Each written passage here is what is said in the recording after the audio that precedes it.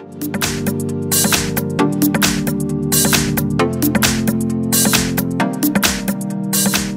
I have Samsung Galaxy Note 10 and let me show you how to enter here the recovery mode on the following device. So at the very beginning, let's start by using the home screen. Let's use the upper bar right here and use the power icon.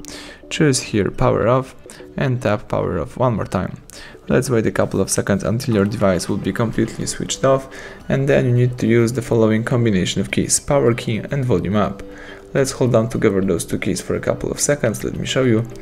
Keep holding both keys and release them as soon as Samsung Galaxy Note 10 logo pops up on the screen.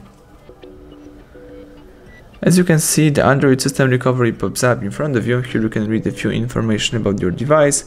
You can navigate here by using both volume keys and confirm options by pressing power key. Here you can reboot to bootloader, you can apply update from ADB, you can apply update from SD card, you can also accomplish the hard reset by choosing wipe data factory reset. You may also wipe cache partition, mount system, view recovery relogs, run graphic test, run local test, or for example, use the storage booting. If you would like to quit this mode, let's choose power off, or you can also choose reboot system now. Let me choose reboot system now, so let's highlight this option and press power key to confirm it. Now let's wait a few seconds.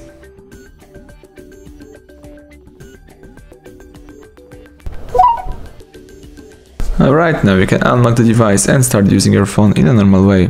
Thank you for watching, please subscribe our channel, leave thumbs up under the video.